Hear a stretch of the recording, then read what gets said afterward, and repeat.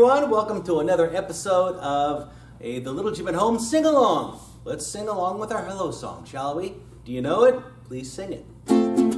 Oh, everyone, please clap your hands and sing along with me. How do you do? Everybody, how-do-you-do? How-do-you-do, everybody, how-do-you-do? Oh, you come to Jim for fun, and we'll get you on the run. How-do-you-do, everybody, how-do-you-do? Our first sing-along is the Grand Old Duke of York. We're going to be talking about down and up and halfway up and left and right and upside down. First, we'll just sing it together and then we'll add the movement. So are you ready? Here we go. Oh, the Grand Old Duke of York, he had 10,000 men. He marched them up to the top of the hill and he marched them down again. And when they were up, they were up. And when they were down, they were down. And when they were only halfway up, they were neither up nor down. He marched them to the left, he marched them to the right. He even marched them upside down. Wasn't that a sight? So this time we'll do it again, but while we sing it, we'll act out the movements, all right? So I'll talk you through it first. So we'll start down like this. So the Grand Old Duke of York, he had 10,000 men. He marched them up to the top of the hill, and he marched them down again. And when they were up, they were up. And when they were down, they were down. And when they were only halfway up, they were neither up nor down. He marched them to the left. He marched them to the right. He even marched them upside down. Wasn't that a sight? Okay? So you notice that I was mirroring you when going to the right and left. And when you go upside down, you can just roll on your back and lift your feet up like I did if you want. Okay? Are you ready to sing and move to it this time? Okay, start down. Here we go. Whoa. Oh, the Grand Old Duke of York, he had 10,000 men. He marched them up to the top of the hill and he marched them down again. And when they were up, they were up. And when they were down, they were down. And when they were only halfway up, they were neither up nor down. He marched them to the left. He marched them to the right. He even marched them upside down. Whoa! Wasn't that a sight? Nice job. Now it's time for a Get Moving sing-along to the Little Jim song called Clap Your Hands, Stomp Your Feet, Turn Around and Around and Keep the Beat. And that's what I challenge you to do as I sing it. Just follow along. Are you ready? Oh, clap your hands and stomp your feet and turn around and around and keep that beat. Everybody walk or run, everybody walk or run, everybody walk or run today. Everybody walk or run, everybody walk or run, everybody walk or run today. Oh, clap your hands and stomp your feet and turn around and round and keep that beat. Everybody jump, everybody jump, everybody jump today. I said everybody jump, everybody jump, everybody jump today. Oh, clap your hands again and stomp your feet again and turn around and keep the beat again. Everybody can you gallop, everybody can you gallop, everybody can you gallop today. Everybody gallop, everybody gallop, everybody gallop today. Now this time, we're going to run again, but as we're running, whenever the music stops, you're going to freeze on one foot. And if this is too easy, you can maybe try to make that back leg straight and do an arabesque. Every time the music stops, you freeze and stand on one foot or try an arabesque. And then when you hear the music, run. Are you ready? Oh, clap your hands and stomp your feet. Turn around and keep that beat. Everybody go for a run, go for a run, go freeze. Remember this, or maybe this. Run today, go for a run. Balance. Go for a run, go for a run today. Freeze. Nice. Now it's time for a brain boost sing-along. And remember, when we say brain boost, we're talking about things that boost the brain. That's cognitive skills and thinking skills. And we're going to do some counting right now and some animal sounds. So are you ready to sing with me? First, we're going to sing about the number 1 and about ducks. Are you ready? What does a duck say? Yeah, quack. Here we go. Over in the meadow, in the pond, in the sun, lived an old mother duck and a little duck one. Quack, said the mommy, quack, said the one, and they flew and were happy in the pond in the sun. What comes after 1? That's right, 2. We're going to sing about some fish. And what does the fish say? Glub, glub. Are you ready? Over in the meadow, in the stream so blue, lived an old mother fish and her fishies too. Gloop, said the mommy. Gloop, gloop, said the 2. And they swam and were happy in the stream so blue.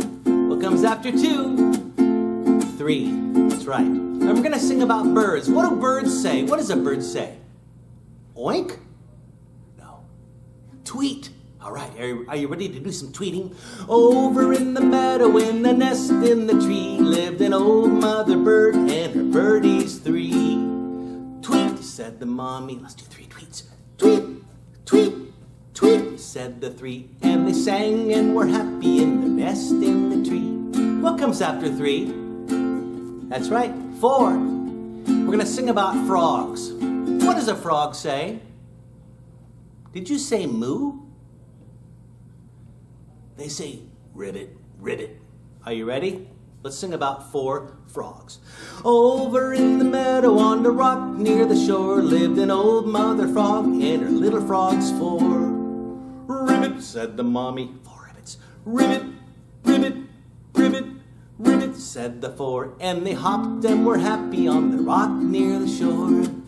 What comes after 4? You got it. Number 5. What does a bee say? A bee says, who said broccoli? A bee doesn't say broccoli. A bee goes bzzz. Are you ready to buzz 5 times? Here we go, get ready. Over in the meadow in the big beehive lived an old mother bee and her little bees 5. Bzz, said the mommy. Bzz, bzz, bzz, bzz, bzz, said the 5. And they buzzed and were happy in their big beehive. Nice job. Oh, over in the meadow we had so much fun, but now our song is over. Yes, our song is done. So now it's time for a Citizen Kids sing-along. And this is going to be kind of a game, and you will need a blanket or a sheet, something to cover your head with, your child's head, all right?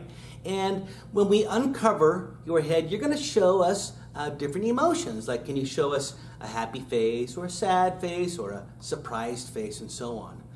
This song is called Can You Show Me?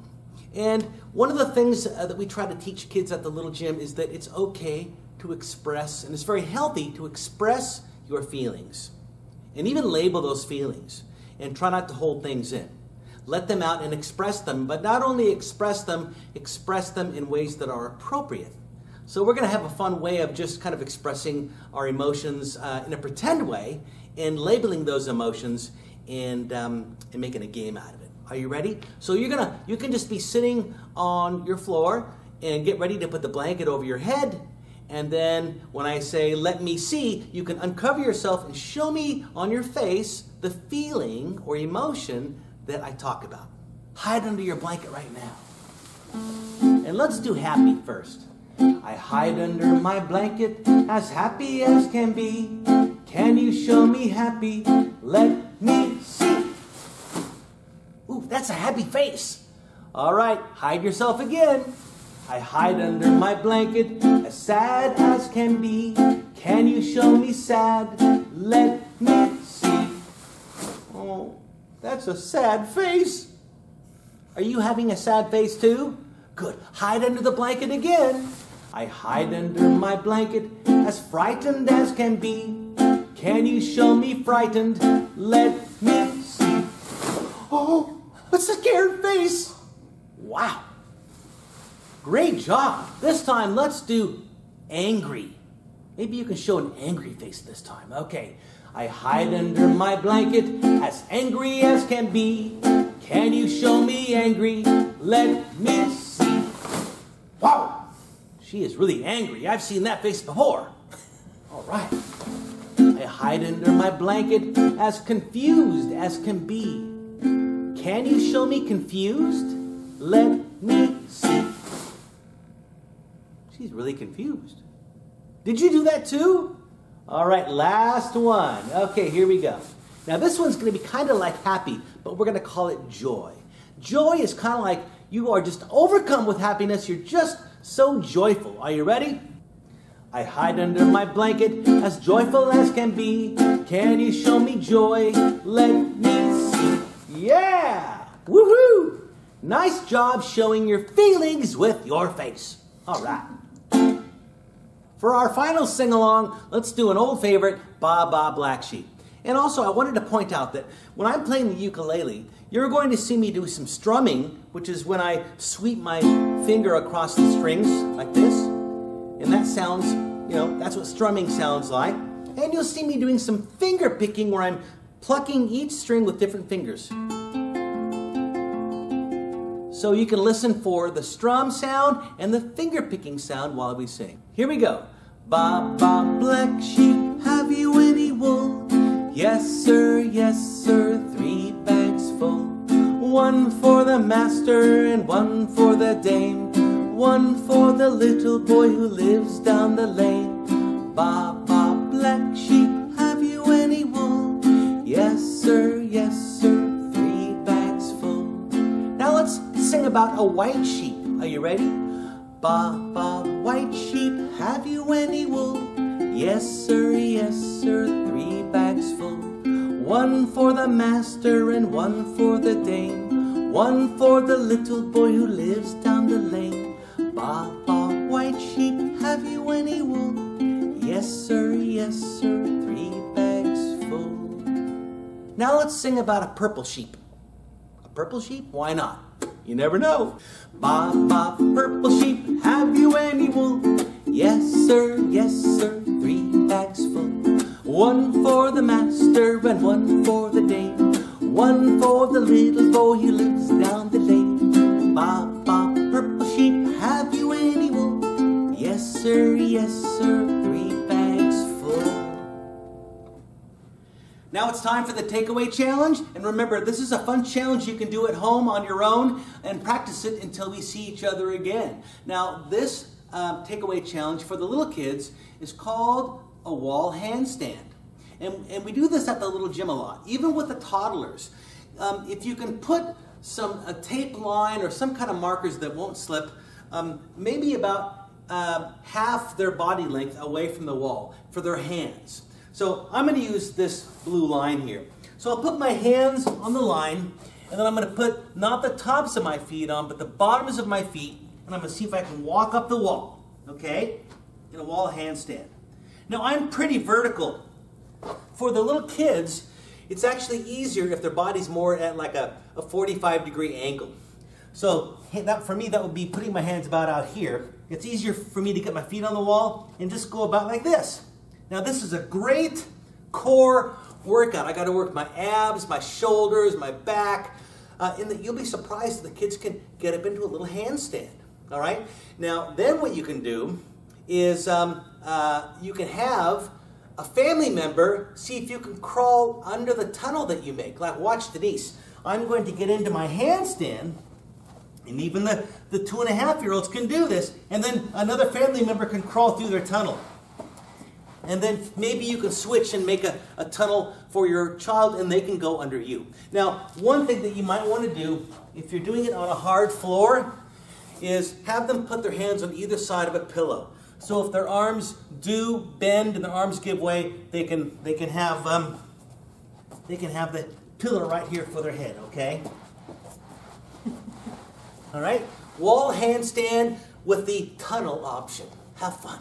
For the grade school kids, your takeaway challenge will also be a wall handstand, but we're going to ramp it up a little bit, and have you see if you can walk your hands out away from the wall. I call it the wall handstand walkout. All right? So, like the little kids, first of all, hands on the floor, walk your feet up the wall, and then you're going to see how far you're going to walk your feet down the wall and walk your hands out and see how horizontal you can get. Can you believe it? I'm really working my abs and my shoulders, and if you have sticky feet, you can make it work. Now here's another variation. We'll do just the opposite.